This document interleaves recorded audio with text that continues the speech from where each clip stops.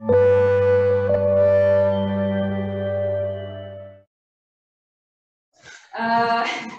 about that.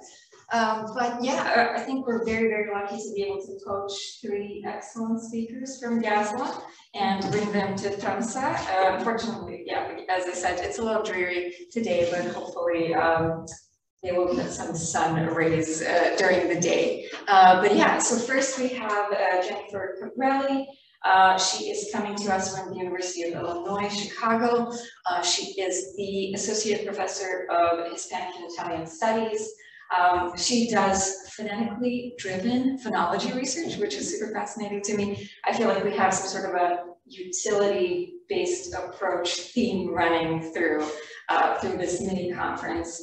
But yeah, she's young, but a very prolific author and professor, and I'm just gonna let her take it over with her talk title, Attrition in Third Language Acquisition. So let's give her a little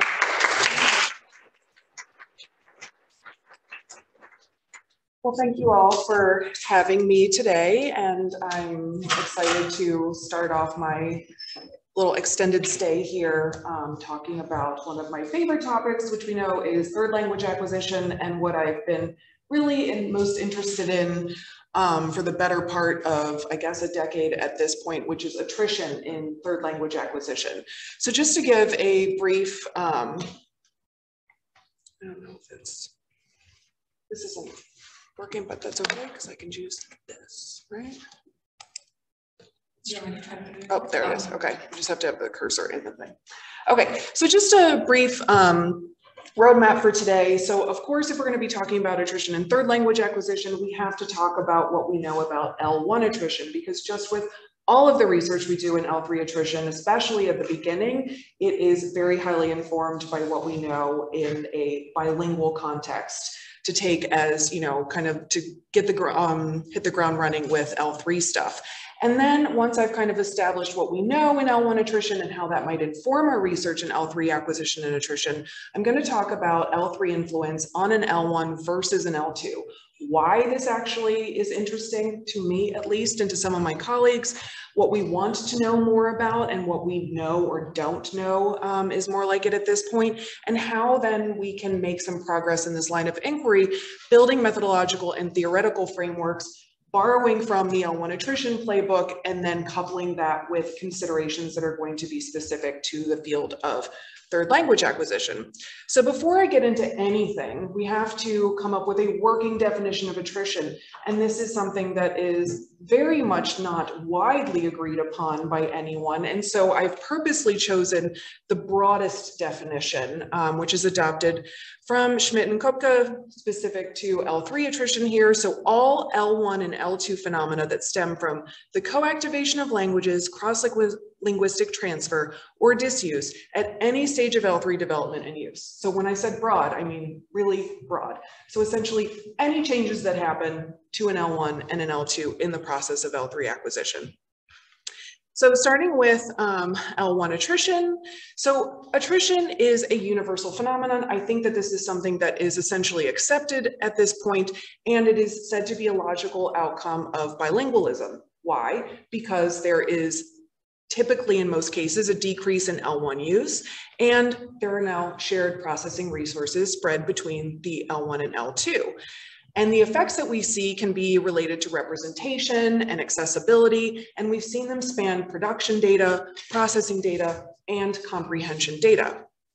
Now, when we talk about L1 attrition, we need to talk about whether effects are processing or structurally based, and then I'm going to talk briefly about what we know about lexical attrition, morphosyntactic attrition, phonetic and phonological attrition, which are the 3 types of attrition that have been most widely studied, and then a little bit about the extralinguistic predictors. And again, this is going to set the foundation for what we talk about when I get into the L3 stuff. Now, first start talking about processing versus structural effects. So the idea is that people are still trying to figure out, when we talk about attrition, is it affecting processing? Is it affecting representation? Is it both? How do we know? This has actually been referred to as the black box of attrition research, something that just has not been figured out yet. And what Schmidt and DeLue have said is that, you know, where these effects lie in relation to one another on this idea of this continuum, like I said, it's the black box, we don't know. But the idea is, instead of splitting this into a binary thing, is it processing or is it structural? It probably is instead something that is a little more continuous and nebulous. However, if we look at the data that's available to us, the observed effects seem to reflect decreased L1 processing efficiency and coactivation. So we know for sure it's happening at the level of processing, but the open questions that we have are, does this online attrition actually yield structural change over time? Do you have to see online effects before you can see structural effects? And is grammatical restructuring even possible? Now, we're going to start with lexical attrition and then move into morphosyntactic and phonetic and phonological. And this idea of structural grammatical restructuring will play more of a role in the morphosyntactic attrition literature. But starting with L1 lexical attrition, why? Because it's the most widely researched aspect of attrition. I think it's the one that nobody is going to argue with as to whether or not it happens. It's been posited to be the first module of grammar to attrite. And it's said to occur because there are changes in L1 lexical access. This is going to result from coactivation with the L2 and the competition that results, and the attrition tends to manifest in forms of disfluency, reduced lexical accuracy, diversity. We've probably all experienced some form of this as bilinguals and multilinguals at one point or another. Now, when we talk about attrition effects, they seem to be modulated by L1 and L2 frequency of words, by the similarity between L1 and L2 words, and they've also been found to be mitigated by L1 use for professional purposes. Remember, I said I was going to talk about extra linguistic factors. This is one example of that, right? So it's not just all linguistic internal, and there are going to be a number of factors that can modulate the severity or degree of attrition. Now, like I had said before, L1 morphosyntactic attrition is a little bit trickier. It's a little sticky, but there seems to be general agreement that language internal and language external interface domains are vulnerable to L2 influence. This is, part of the interface hypothesis idea that this is coming from a result of limited processing resources that are needed for online integration of these internal and external interfaces. Now, general agreement there, a lot less consensus when we're talking about the status of language internal syntactic knowledge. Can that actually attrite? So there are a number of researchers that have shown that syntactic knowledge is stable. Most of this comes from behavioral methodologies, although this latest paper by Gruder and Hupp comes from eye tracking data. And then there's also some evidence that syntactic knowledge is in fact vulnerable to instability. Again, mostly behavioral methods, with the exception of the Kasparian et al. Paper, which is based on ERP data.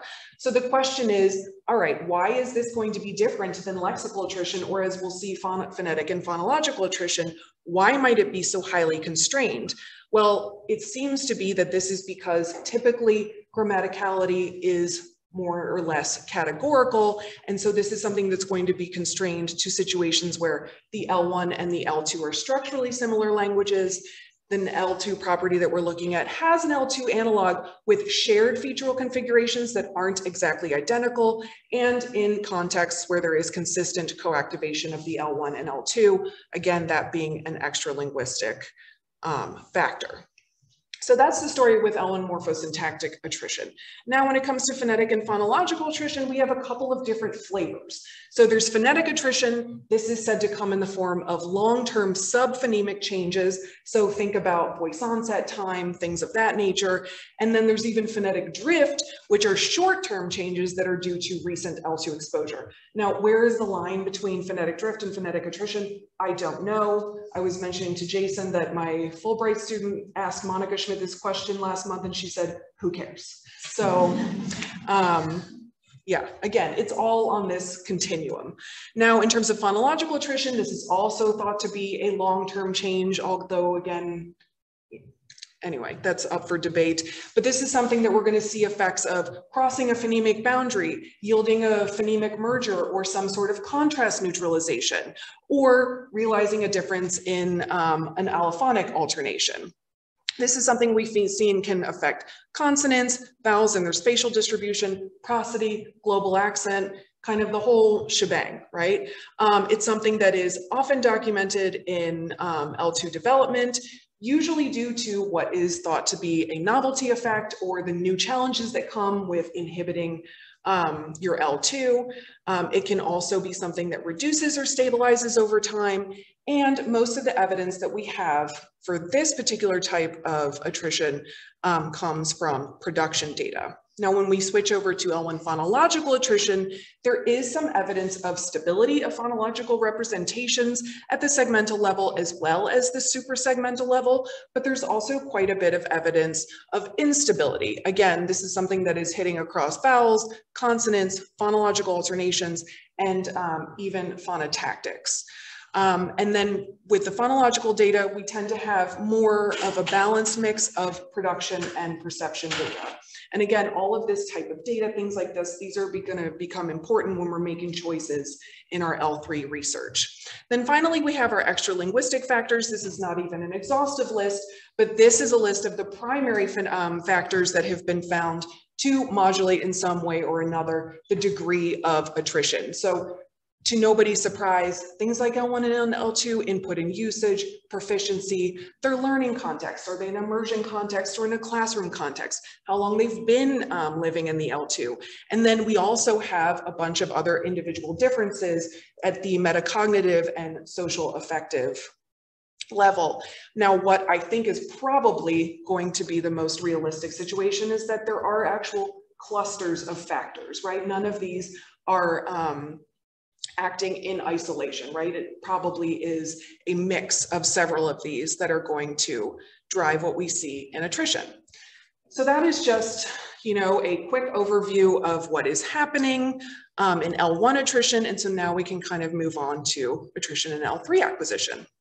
So I'm going to talk first about, like I said, what do we want to know? Why is this interesting? What do we know so far? And then I'll move into some methodological considerations. And then finally, just a couple of ideas about how we might want to then model theoretically attrition in L3 acquisition. So starting here, what we know from the get-go is that an L3 can affect an L1 or an L2 in a facilitative or a non-facilitative way. We have non-facilitative effects on an L1, on an L2, on an L1 and an L2. And then we also have evidence of facilitative effects on an L2. So we know that this can happen. And so the fact that these are possible outcomes leads us to a couple of different research questions that have kind of come to the forefront of this line of inquiry. So the first primary research question, this is one I'm not going to spend too much time on because I'm frankly a little more interested in the second one, but this is also interesting. This question is, all right, let's say somebody has learned something, they've learned a third language, they've acquired a particular phenomenon, and it turns out that this phenomenon presents exactly in the way that it does in the L2, but the learner never actually acquired that property in the L2. Is this something that could have a trickle-down effect, right? And so kind of like a knock-on or gang effect on the L2 and actually facilitate L2 acquisition.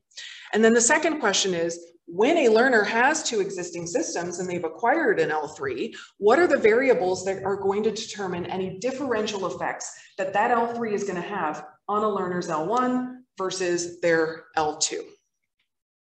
So going first into the first research question, there hasn't been a ton of research done, and that's why I just kind of put it in this nice little neat table. But we can see that it has been looked at across different modules of grammar, although very clearly the majority of the work has been done in L3 morphosyntax. And in the context, there's been a lot of research done, especially in Hong Kong and mainland China, looking at L3 effects on the L2, usually a Romance language or German affecting L2 English. And we can see that there has been a facilitative effect in all of those studies, with the exception of Chuang 2002. Lexical, there's one study that has shown a facilitative effect. And in phonology, we have one case where it was facilitative and the other case in which it would remain neutral. So the fact is we don't know a ton, but it seems promising that this is a thing that happens. And so the logical question from there is, well, what has to take place for this to happen? Is this something where someone has to go live in the L3 for 10 years? No. And this is something that then says there's things that can help classroom learning and curricular planning, because facilitation does not seem to be confined to high L3 proficiency, long-term L3 immersion, or even closely related languages. This is something that we have seen happen in low levels of L3 proficiency. We've seen it happen in less than 1 year of immersion, and we've seen it happen in typologically distant languages, right? Where L3 Mandarin positively influenced L2 English. And so looking at this type of question has particular implications for classroom learning, and it can further inform the benefits of multilingualism. So you can say, yeah, every time I learn a new language, is there potentially interference with my L2? Yes, but it can also be helping me. Now, the second research question, again, this is my favorite. When a learner has two existing systems, what are the variables that are determining how that L3 affects each of those languages? And this question is of interest because comparing L3 effects on an L1 versus an L2 can tell us about the constitutional differences in systems that are acquired at different ages or that have differences in dominance in terms of stability, right? So you might be able to acquire a language that is a native-like system, but how stable is it once you have acquired it? And I've looked at this primarily in terms of age of acquisition, right? So is an early acquired system more stable than a late acquired system?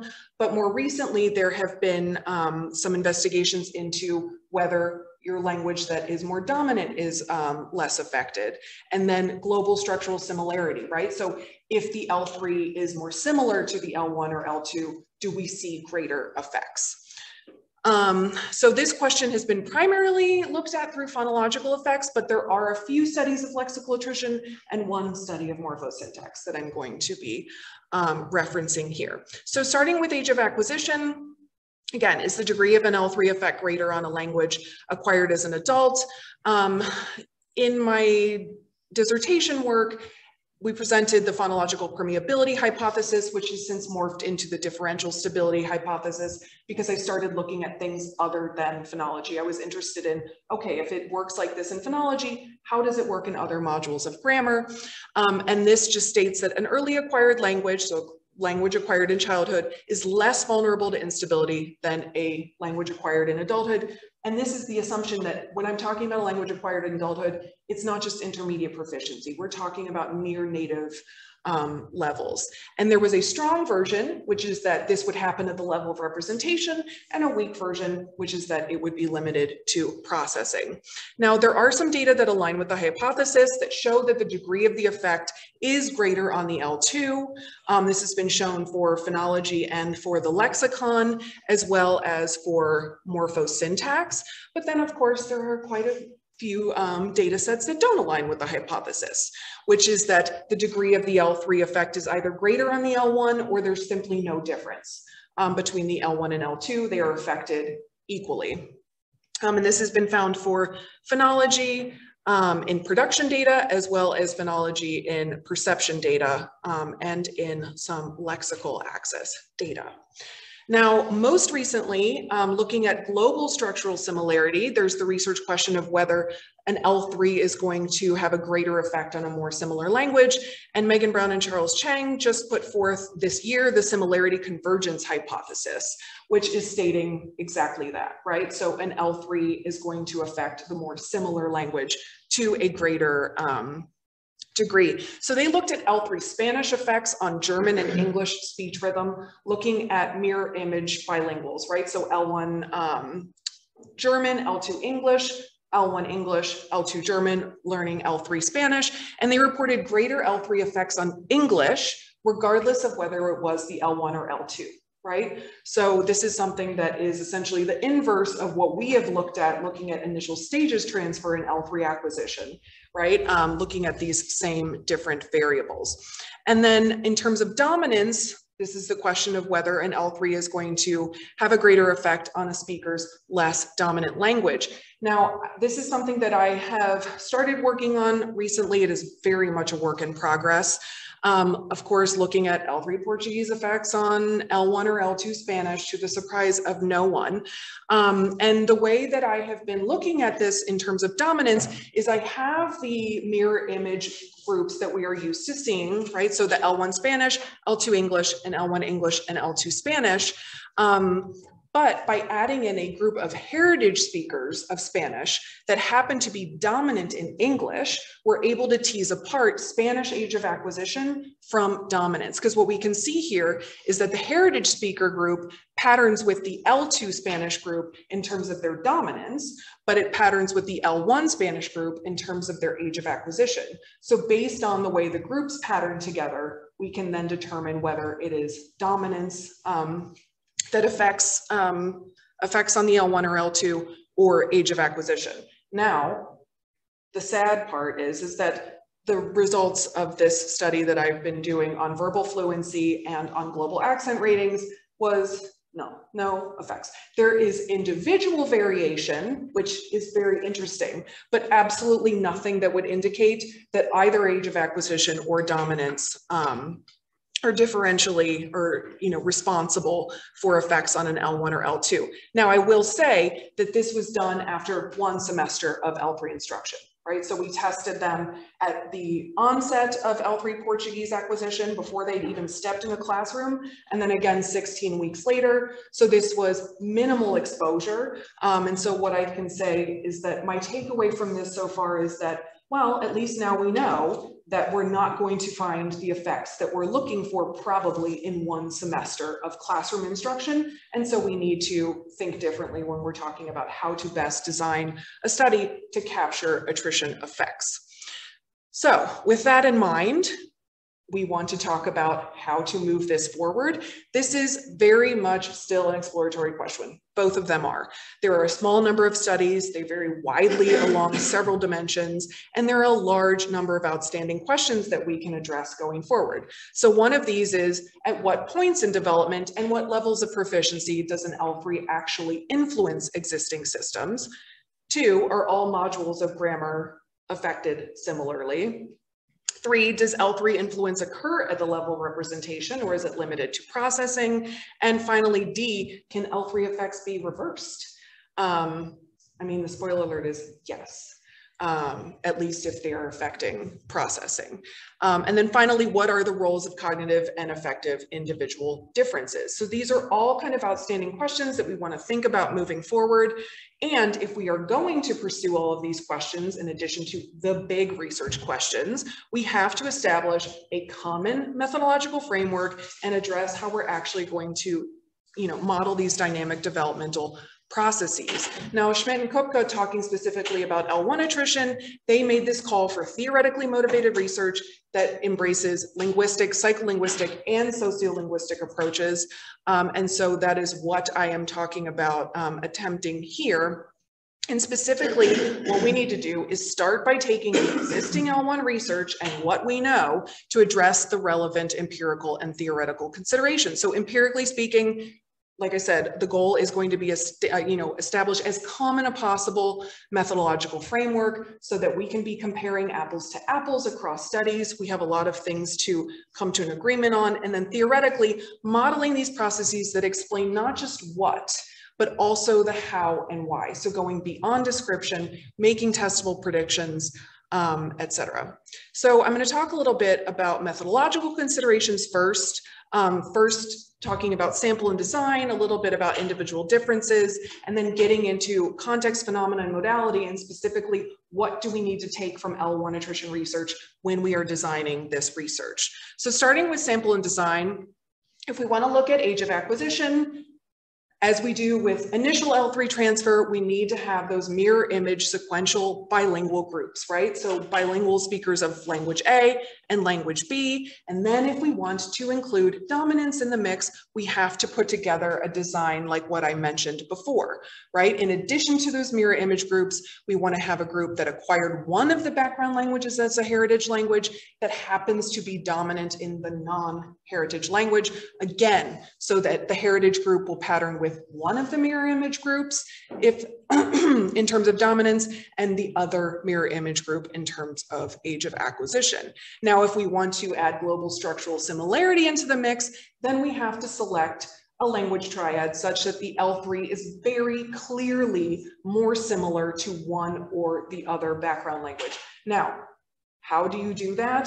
This is my Achilles heel. Everybody that has worked with me knows this. Determining what is language distance. How do we quantify language distance? Is, that is years in advance, right? That someday we'll figure it out. But so for now, I'm saying, Portuguese, Spanish, English, I feel like people aren't going to argue too strongly that Portuguese and Spanish are not more similar than Portuguese and English. Now, when it comes to longitudinal versus cross-sectional observation, everybody knows cross-sectional is just logistically easier, right? But there are many problems with it. In the best of cases, and in L3 acquisition, especially if we're looking at development, it is a nightmare. We want to avoid cross-sectional designs, and why? Because these learners are coming to the L3 process already with heterogeneous representations. Yes, in the L1, but even more so in the L2. We know how much variability there is in L2 outcomes. So we cannot rely on cross-sectional research and expect that everybody looked the same in their L2 at the onset of L3 acquisition. So we want to instead opt for the harder route, right? And then maybe that's why there are so few studies done so far, which is to opt for these longitudinal designs. And specifically, we have to document learners L1 and L2 baseline prior to L3 onset. And we need to do this for two reasons. One, we have to make sure that they have acquired whatever we are looking at in the L2, right? They have to have something to lose or something to change. And then we can use their own data to compare to them over time. Yes, we can do group level analysis, but I think that with this kind of work, the individual data is what is really going to tell us what is going on here. And talking more about individual data, moving into the idea of individual differences. So again, if we're looking at changes over time, we need to be measuring at every single time point, not just the first time that we test them, but every single time point, especially if they're in an immersion situation or in and out of an immersion situation, which is a case that I have been confronted with before. Their proficiency, their dominance, the social affective factors, which again can change over time, and the cognitive factors, such as relative co-activation, which again is going to change even from moment to moment. Now, one of the key things about this, right, because this thing here, yeah, let's measure all these things, yeah, no problem. But the problem is, we have to operationalize these, right? What is proficiency? What is dominance? What is language distance? And so we have to come together as a field and at least come up with a working operationalization. And then as we do that, establish valid and reliable measures of these key constructs once again, so that we can compare across studies. We're not going to have the number of studies, we're not going to have the number of data sets to work with that L2 acquisition research is going to, right? So we really need to make sure that there is some agreement across studies. And then finally, context, phenomena, modality, essentially, what do we need to consider when we are designing these studies in terms of what we know about L1 attrition research? So I say that since all of this is super exploratory, we know our resources are very limited. And so we don't want to waste any time, money, energy, just to get some sort of null result. So let's maximize the likelihood that attrition will obtain. We want to make sure we are doing everything we can to capture actual attrition. So this is where we rely on the L1 attrition research when we're selecting certain elements. We go and we find, to the extent that we can, language pairs where we have seen attrition attested. Linguistic contexts, we're probably going to want to focus on immersion context. You saw what happened in my classroom research. Choose linguistic phenomena where we have seen attrition, and then use instruments and modalities that again have captured attrition. So what is the risk of not doing this? Well, if attrition doesn't obtain, we're not going to know why. We're not going to know if it's because their systems are actually resilient to instability rather, or if it's just a consequence of the design, right? So we're essentially stacking the deck in our favor by considering this with our design. So again, linguistic context, we have greater evidence of attrition in immersion context where the L3 is going to be highly activated. This is no surprise. And as a matter of fact, we just don't have any evidence of attrition in an L3 classroom context, not just in the study that I talked about that I'm working on, but in any of them. In terms of phenomena, well-studied linguistic phenomena that are shown to be vulnerable to L1 attrition. So in phonology, just for example, vowel quality and voice onset time, like those are slam dunks, okay? Morphosyntax, interface phenomena, I'm not going to try and look at some core syntactic property when there isn't even a consensus on whether it is vulnerable to attrition. And then relying on instruments and modalities where we see demonstrated reliability in the detection of attrition. So again, we know that I'm always talking about phonology, explicit perception tasks, accent detection tasks. There have been some other things that have been, grammaticality judgment tasks where we tend to see these effects play out, etc. And then finally, once we have all the data, how are we going to actually model what's happening, right? So moving beyond description. Of course, that's the first part, but then we want to actually figure out how to model this. So when we look at, again, pulling from L1 attrition research, what can we take from there as a starting point?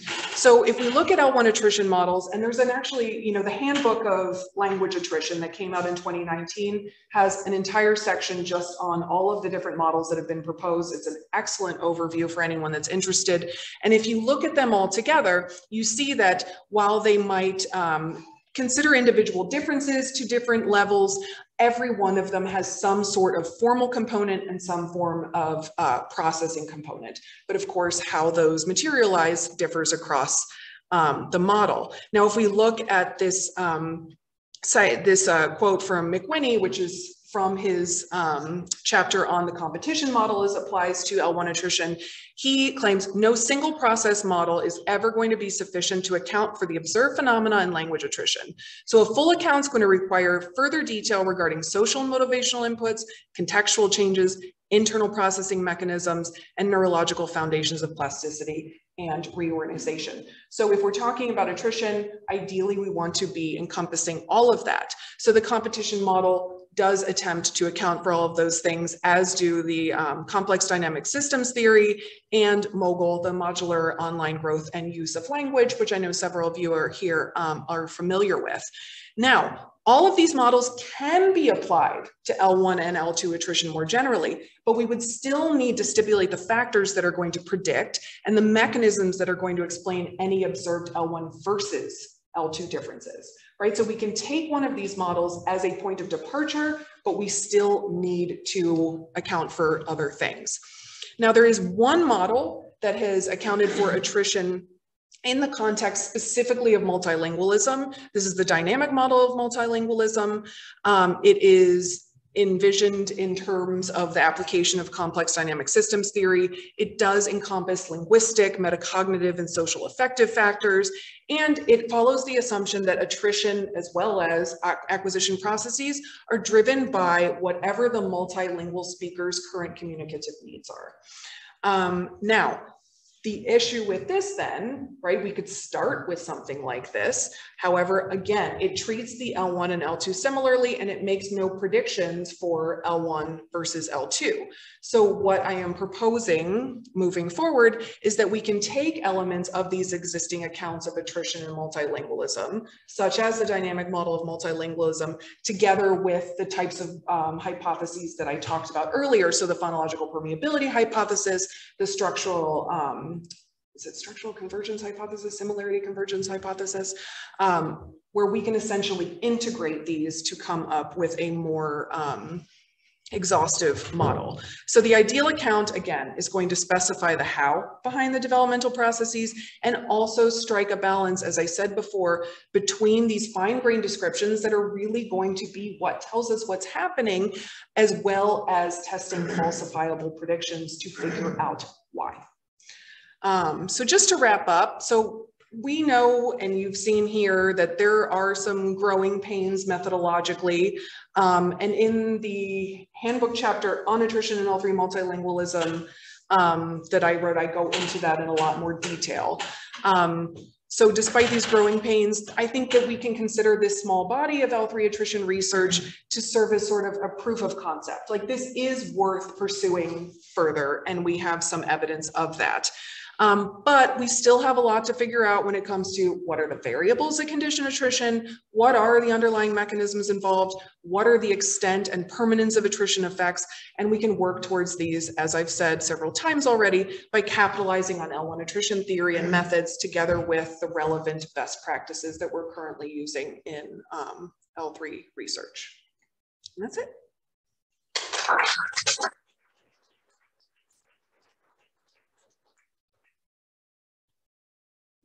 We have quite a lot of time for questions, so please shoot on. Here. Hi, Jen. Thank you very much for the really nice overview. So when I was listening to your talk, I was thinking about our project with Alloy and the development of the L3. But then now that I've looked at your research, at the initial stages it might be fine, but if when we're looking at development of L3 and there's also an effect of L3 to the L2, and we're looking at how the L2 to L3 changes too, right? So there's this bi-directional influence that's really hard to kind of, capture, because how do I know whether, when I'm applying my L3, I'm kind of overcoming the influence of L2 if L2 is changing as well, right? So how do you think we should go about with this? Because now it's exactly what we're looking at. We're looking at Japanese, English, and then Spanish. And obviously English and Spanish are quite similar, and Japanese people have more instability in English. So and then we see an initial transfer from English to Spanish, but we're looking at development. And if we want to look at kind of your hypothesis with L3 development and how, you have to have less dominance to overcome that influence. But if L2 is changing as well as a result of L3, I'm just trying to figure out. I mean, and again, we have limited resources, but if I had unlimited resources and time, I would just say as dense of data collection as you possibly can, to the extent possible, but then of course we're also risking familiarization with tasks and all of that stuff. But testing them at periodic intervals over time in the L1, L2, and L3 to see if you can capture some of those dynamic changes over time. But yes, I understand what you're saying, right? So you're like, well, they're going to take longer to get to actually converge on the L3, and then we have to, I mean, the idea is that you wouldn't probably I wouldn't start looking at the changes to the L2 and the L1 until I've seen that they've acquired accurately the L3, right? So I would probably be focusing on the developmental question that you guys are looking at now. And then once they do converge on the L3 target, then, find that point at which they are converge and then see what the other systems look like. Does that make sense? I mean, it's tricky though. You have to be analyzing the data as you go. Even the L3 development thing is hard enough. Already, that's right? Yes. So it's really difficult to even think about from L3 the other way around, even if we don't know what the development process is going to look. And that's the thing too, right? Is we know so little about development at this point. And so, a lot of this is kind of flying blind. And so that's why the idea is, okay, let's just follow what we know as much as possible to at least control for what we can, and then hopefully learn something along the way. No, it's really cool. But I'd love to talk to you about it more. Yeah, that's exciting. Mart?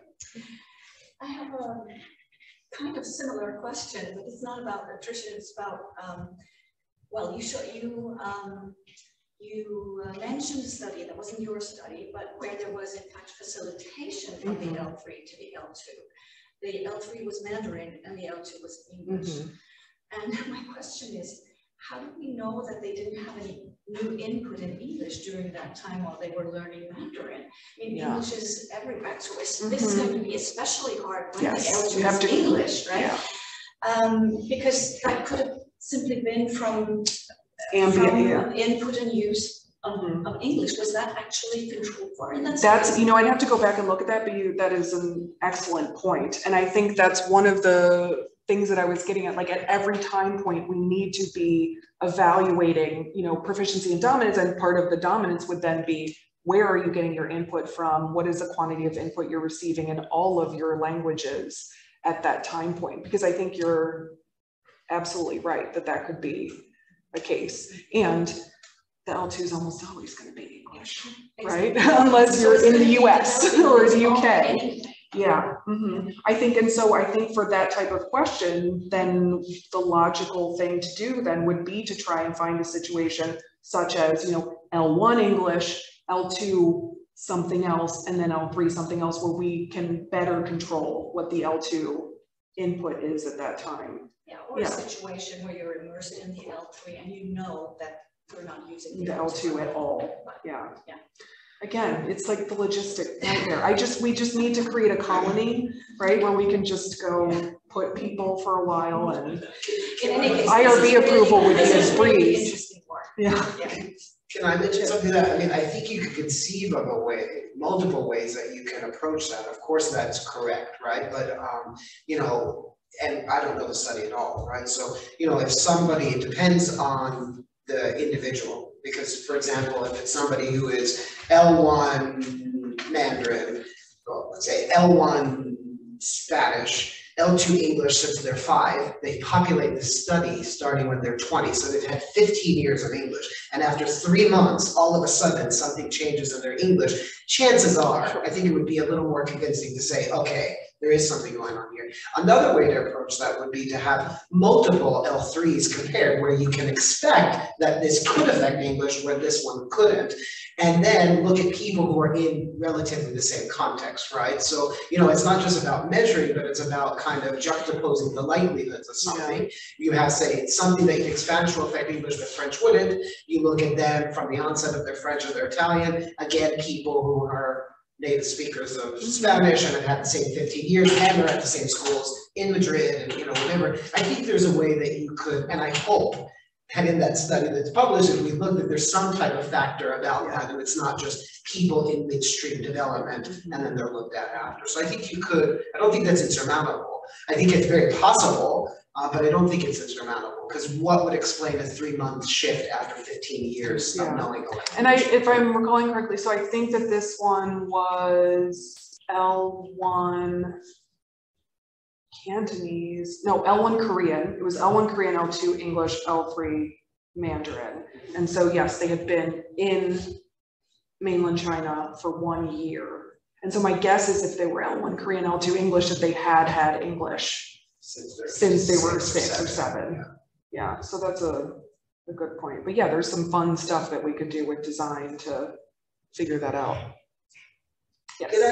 Maybe it's even making a little bit of a plug for starting somewhere in the general program, because I think having seen this, first of all, really good talk, and it was really nice because I should know more of this attrition, and I don't, right? I kind of ignore it as, you know why, okay? So, but the whole thing taken together, and now thinking about the parallel universe of 15, 20 years of looking at the L3 itself, right? And you know, I wonder if this speaks to the importance not only of longitudinalness, but where you start in the process. Because, and this is stemming also from what Maki said, if it's the case that things turn out, that everything in the mix turns out to be moving targets all the time, then if you take a snapshot from any period of time, your snapshot is potentially already changed, such that if something looks like an L2 or something looks like the L1, that could be reflecting, depending on the context and where you're testing people and their exposures,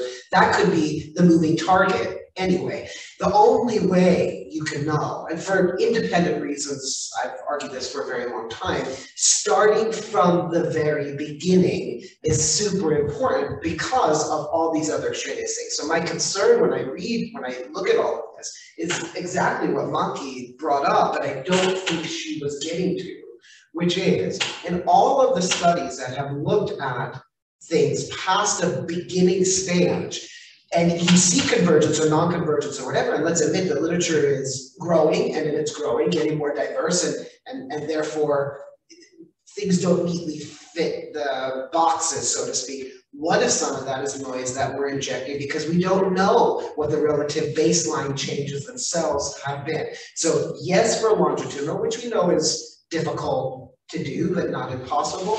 But I'd like to make a case that when you bring this together with the other side of L3 research, that this, for me anyway, my interpretation adds to highlight the importance of when you start in the middle, you just don't know where the beginning was, right? And so this makes me a little even more nervous about trying to interpret, and the obligation, the feeling that we have to explain everything, so that you have to take all the literature that starts from the beginning, the middle, somewhat advanced, 8 years of English, and you're first looking at something. Because if it's so dynamic, that's difficult to capture, right? You just don't know. You make a lot of, I think we make a lot of assumptions about what the L1 and the L2 is, even if we test it. But what this attrition research is telling us is when you test it, you don't know if that hasn't already changed, right? And that's both interesting and head-scratching and troublesome, but that's why we do this research, to find the troubles and then go back to the beginning and say, this means that, okay, we have to start over or something. So I'd like to say, starting from the beginning is a very good place to start, to quote Julie Andrews. From the sound. Well, I mean, ideally, with this type of design, you can cover all of the big research questions, right? So initial transfer, which I am like starting to get away from because it is just, I'm never going to figure it out, right? But that, and then this idea of after initial transfer, how do you overcome non-facilitative transfer? And then once you do, how does that affect your existing systems? That you can do all of those questions. Again, this is something that we need money and time for. So if anyone's interested in collaborating. Can I just say too, it bodes nicely, I might have if you want to cover. It bodes nicely with this kind of trade-off approach to, kind of trying to fuse the language side and the cognitive side of bilingualism, and maybe understanding that there are trade-offs. Trade-offs could be, okay, bilinguals have potentially less lexical diversity, but the trade-off might be something else. And the idea here is that you have finite resources. So when you see something you might interpret as an advantage or something in one domain, you probably should expect that comes at a cost of something else. In this context, I think this encapsulates it very well to say, and therefore say, what I think maybe isn't controversial, but maybe is to say that attrition and acquisition are not different things anyway. They are just part of this trade-off system. And insofar, and now just language, and probably cognitively dependent, but there's a trade-off, and as such, these things can't be or shouldn't be divided out as if they are separate processes, because now you see the interconnectivity. And in fact, not just the interconnectivity, but the consequences for the methods we are applying when we're taking our snapshots and then being improved. So anyway, very nice. Sorry. Mara, you had something? No, I mean, I completely agree that we should start at the beginning, because that's when you typically, well, you're more likely to see an influence from, on the L3 from the previously acquired languages. But of course, if you want to see attrition, if you just want to see the other direction, that you probably need to look. So the longitudinal nature, right? Really look at, Yeah, but if you start longitudinal. Stack your cards so that you want to see attrition. It's going to take some time before it affects. Yeah, so it's maybe looking at immersion situations Right. is what we need to do and move away from the classroom stuff. Absolutely. But and there because are then you things shorten the time of right. But but there will and then we're not necessarily looking at probably structural effects. It's probably all, you know, epiphenomenal things that are happening at that point. But, you know, like somebody was saying something about this the other day, like, well, wouldn't that take a long time? Well, Charles Chang did his dissertation in L2 Korean, and they had study abroad students in Korea, and after 6 weeks, their voice onset time had changed in English, and they were not using substantial English at the time. And then there's other things, you know, studies of lexical attrition where they've seen changes in lexical access after just a few weeks of immersion. So I think it's, again, like picking and choosing what we decide to look at so that, you know, at least at the beginning, while we're trying to get our feet about us, looking at things where, okay, we don't have to invest 3 years of time for what might not actually turn into anything.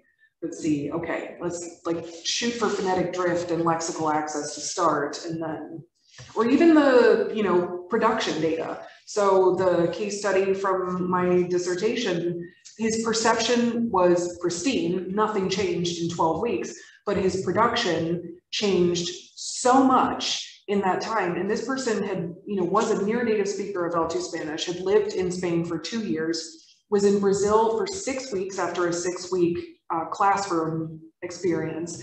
And when I was playing his Spanish interview data for Jason, he was like, I thought his Portuguese was better than that. And I was like, that's his Spanish. I mean, it had changed so drastically in that time. So like you said, immersion is, and he was a special case, I think. I don't think everybody changes that much, but. There's a sacrifice that you have to be willing to make. Because if you do something longitudinally, you have to be realistic about the longitudinal temporal period of that, right? And you have 2 questions. You want to know what happens, but you also want to be able to talk about stability of that. Mm-hmm. And one of your possibilities was that it can go like this. Yeah. And as in your case study, we won't say who it is, that person no longer uses Portuguese and their Spanish is back to where it was, right? So we already know it. And that's also in like morphosyntactic judgments as well as phonological. So the question becomes, what's a reasonable longitudinal study for immersion if we're prioritizing getting them at the beginning, a year to whatever. Yes, you can probably find some people who are longer, but will you capture them, right? You don't have 15 years to do study. So you might have to, you might need cross-sectional studies and understand what they are for questions of this going up and down and matching the variables as best as you can, or having people who, you know, come back from something and looking at what is it that, but then again, unless you caught them before they went away, but you could do this, right? A year immersion, you do before, you do middle, after, and then a year later, and you can look at those things to see. But maybe in that context, it wasn't enough time for that to become stable in the first place because it was only a year of immersion. So I think there's some issues in terms of when you will have to be okay with some cross-sectional tolerance for certain types of questions, because I'm not so sure that the real world reality will allow you to look at all of the things you want to look like in a way that you would be comfortable with, because I know you very well, and say, yes, this is, you know, so there maybe is a little room for some cross-section. Well, I'm glad if you say so, then it's fine. But it's like thinking about the reviewers, you know, and if I were a reviewer, I'd be reading that and saying, I don't know what you can say about this. But if you have the longitudinal data to complement, I think that is a well, you have databases like the Norwegian, there's like some people in the Norwegian database that was done in the 50s, and then 40 years later, it's were their parents and stuff, or immigrants or whatever. So there might be some resourcing to think about in terms of archiving people tested with decades. It's not L3, this is then, you know, attrition per se, but you know, it's complex, is the point.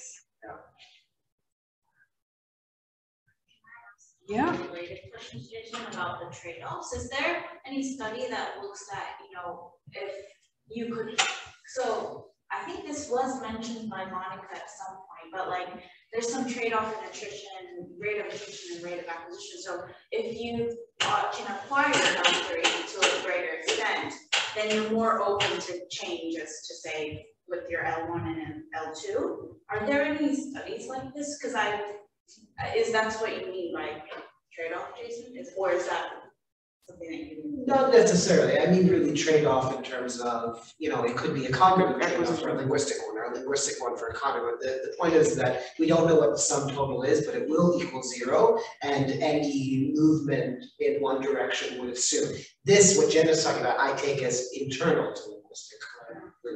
But I think I understand what you're saying. So like looking at different like proficiencies of L3 to see how vulnerable their system is in general. If this could also tackle that question of whether, you know, if you acquire, like looking at basically individual differences in L3 acquisition versus L1 and L2 attrition, you could do this from the data. If we have this longitudinal thing and looking at, okay, maybe people who are who can acquire maybe some certain grammatical structure, whatever it is, in the L3, maybe there's a trade-off in their L1 and L2, where if they're more open to changing their L1 and L2, They're flexible, actually, yeah. So I thought maybe. I mean, that's kind of like Alicia's dissertation talks about that a little bit too, right? Like if you're L1, depending on like how flexible you are in your L1 is, you know, determines in part how successful you are in your L2. Is that kind of?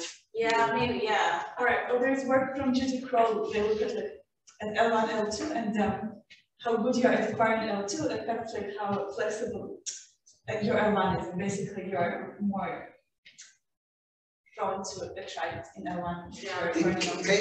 I have an issue with this type of research in general because it's self-selecting by the participants. So when you look at these existing studies, and they're well-intentioned and very well-done studies, but they look at people who are very highly proficient, right, in the L2, and that's potentially not everybody. So you're already looking at the people who whatever, and it might be the case that those individuals are more flexible, but it doesn't necessarily mean that all people who are flexible, if you tested everybody, would achieve that level, because that's already self-selecting. So I think that it's a reasonable question, and the correlation can exist, but we also have to ask ourselves who are included in these studies. These are extremely proficient L2 learners.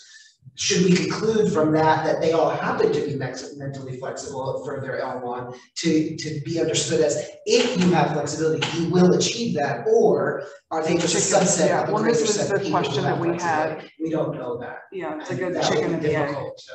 So with this development data, if there's, you know, if you know the initial stages and really track them, then you can really answer that question, right? Yeah, you need 15 years.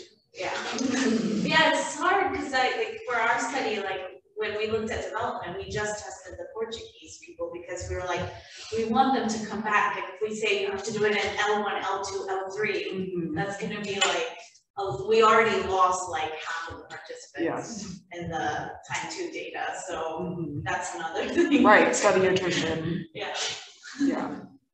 Longitudinal always seems easy because it's conceptually easy and it makes a lot of sense. Yeah, but logistical nightmare. We've, you know, I'm almost 20 years on my career, right?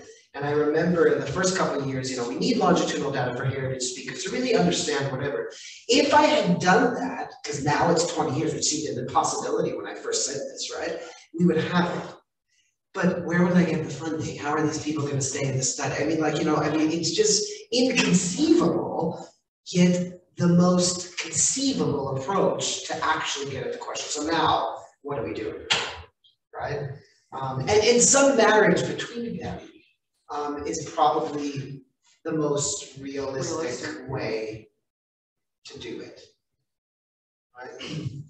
It is done in other fields, you know, in health, medicine, there are longitudinal studies, so it's a matter of convincing the funding bodies to the feasibility and the value of longitudinal studies in the way that it should be done in real life, right? So we are limited to what the funding bodies give us, which is at best is 5 years, right? And then given the design and everything, it's not even 5 years in reality. So There's such specificity to this too, because you have options to join these studies. For example, in Norway, and Northern Norway in particular, has a population study, whatever, and we looked into adding some, because they're scanning people, so we just wanted the brain scan that we had for, where is it? I mean, it's a long time, it's like 30, 40 years, right? So if we could get them, because they do the scans, iteratively, to add a bilingualism questionnaire now, we could even try it retrospectively with the people who are there. Sure, well, $50,000 to buy in to add the, whatever, and you need that. And then two, 3 questions, you can't ask what. So, these types of studies, when you look at these really long medical studies, they sacrifice detail for 50,000 people, which then they're going to collapse together. So for the granularity of what we do, that might be quite difficult to do, right? Not just from funding bodies perspective, but to get people to do these types of things, which is different than filling out a questionnaire about your eating habits or whatever, run into the hospital, collect your couple €100 and get your brain scanned, and now you also know, because legally we have to tell you if we have to send it to a radiologist who then contacts you. It's also a free MRI, every couple of years. So, doing that, I think when you look at these very big cohort studies, the level of detail, and there's lots of departments involved in this. So the anthropology has a couple questions, this and that. I don't know if we wouldn't be able to be like, oh, and we'll need about 2 hours to test the languages. So, with great number comes the perception and real power in terms of our statistical analyses, but then there's the threshold of what people can how do you motivate thousands of people to tolerate hours and hours of the detailed testing that we want? Especially when, I have permission to pay the participants $10 an hour, right? I mean, at least we can do a lot of this stuff. The one good thing that's come out of COVID is that, people are more respectful of online data collection in the field. And I think that that's something that we will have a better chance of longitudinal work if we don't have to bring them into the lab every time. That's the other, at least in Chicago, I mean, there's no parking, I don't want to go.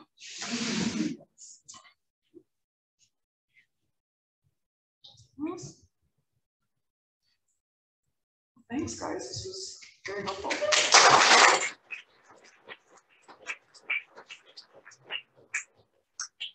So much. So now we have an hour for lunch. So the food should arrive shortly. Okay, actually, yeah, I'll go check. So technically, we can eat here, or we can all convene in the.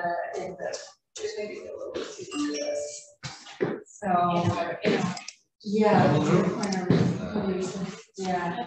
let's be open to talk. Alex, do you want me to end the meeting or just leave it open? I will pause it. Okay. Don't worry about that. Okay.